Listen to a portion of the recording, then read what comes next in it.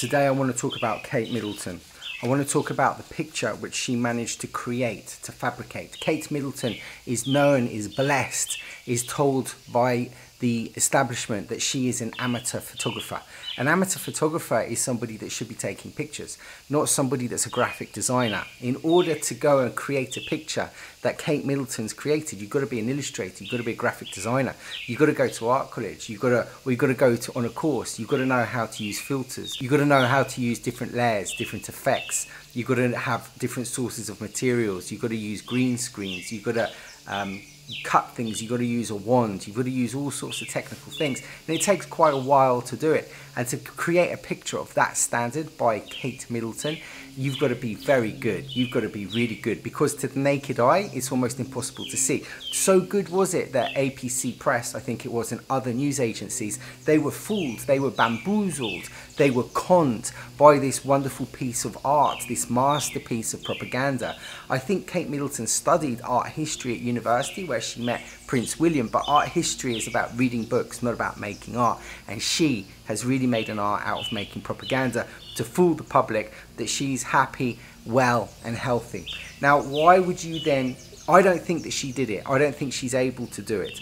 And all of the media now are sort of saying, leave Kate alone, you know, poor Kate, poor this, poor that. Look, she didn't make the photograph up, but she's taken the fall for it because she's always tested as the sort of the good girl, the girl that does everything for the royal family, the girl that sort of sacrificed herself, the girl that wants to do her best. And she's even known as Keen Kate because she's so keen to impress, she's so keen to do the right thing. So she's obviously taken the fall for the royal family, saying that she's done something that she hasn't, and everyone knows she hasn't done it.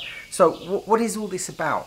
Well, Kate has now lied to the public, so now she is dishonest. But because everyone loves Kate and she's so perfect, we can't have her as some evil liar like Prince Andrew, who's been accused of paedophilia, and we can't have her as some liar like Prince Harry, who's trying to destroy the royal family and her husband and bring everything down with his new wife in America and call everyone a racist and whatever else that he needs to call people and label people from his psychiatric chair.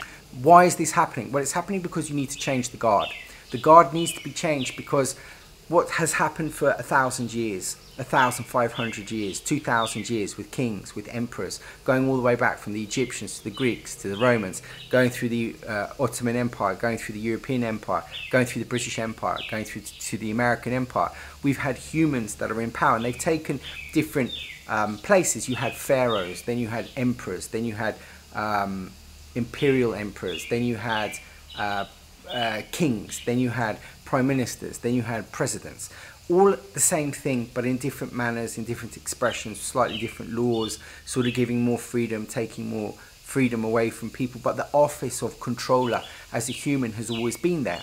Now, when you take away kingship and you take away the earls, the lords and the ladies and the princes and the dukes, you then give those positions to other people in industry. Now they become captains of industry. So instead of you having inbreds that run the world, now you've got capitalists that run the world, and the capitalists do a job much better than the inbreds because it's more about talent. However, you take more freedoms away from people and you create a slave race and a prison system, much in the same way, but through different spectacles, as a feudal system in the past. And this system needs to change. You've got Harry, which is knocking the system down from America, sending over atom bombs, sending over missiles, cruise missiles, taking people out, calling people racist. You know, he's attacked his father, he's attacked his brother, he's attacked Kate Middleton. You've got Prince Andrew, which has been accused of paedophilia, you know, being with very young children, or not so young children, but still children, and being friends with Jeffrey Epstein, and going out with Madame Giselle Maxwell, who's now in prison for paedophilia. And you've also got other people which are dying in the royal family now. Princess Gabriella or something like that, her husband's just suddenly died and she's got links to the Middletons because she went out, I think, with Pippa Middleton, who's the sister of Kate Middleton, who's the Princess of Wales, who's going to be the future queen. So you've got all sorts of people sort of dying around, people going missing, things being covered up. And it's happening because if you look at the royal families in Europe, they're all being downsized. The princes are being stripped of their titles. In Denmark, I think it was, Marguerite, I think her name was, she stripped her grandchildren of titles. They don't want lots of people all over the world having these titles and using those titles to make money. And what you're going to see is you're going to see a different cycle of energy come in. As you go through different energies, you get different manifestations, don't you? And so this manifestation is going into technology. So the new titans of industry, the new controllers are going to be technocrats. And we're going to have, you know, people like the Bill Gates, people like the Elon Musks. They're going to be the leaders because they're the ones behind technology. They're the ones behind AI.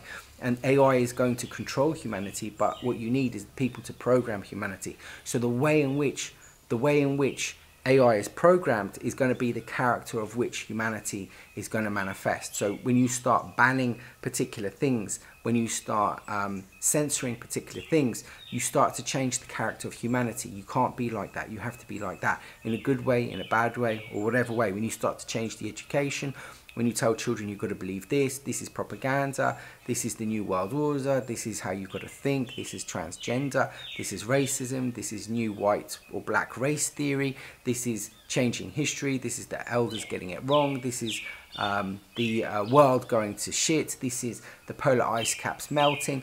All of this stuff changes the way that you think, changes your perception of the world and changes your behavior. And you have people which are going to be in charge of this. Who's in charge of digital money? The programmable money. Who's in charge of the banking? Those are going to be the earls, the lords, the barons of the future. Those are the people that are going to control us.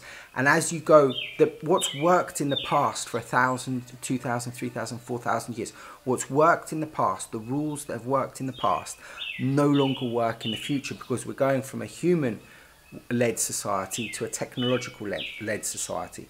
And the technological-led society doesn't need humans, it needs to get rid of humans because humans are a threat. It says it can do things better than humans, but there's a lot of things it can't do better than humans. For instance, to feel, to intuit, to understand, to speak, to connect to nature. It can't do things like that.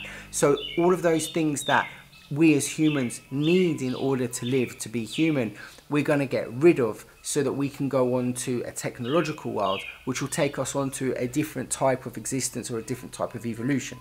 If you think about the different worlds of evolution, you've got the minerals. The mineral kingdom gave birth to the plant kingdom. The plant kingdom gave birth to the animal kingdom. The animal kingdom gave birth to the human kingdom. The human kingdom has given birth to the transhuman kingdom.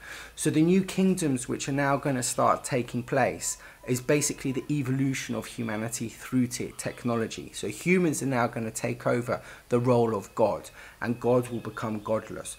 And God is a difficult word to understand anyway because it's got a lot of weight and baggage attached to it. But if you use consciousness, if you say there's an intelligence which has managed to lead humanity with all of its wisdom, humans are now showing hubris by saying no.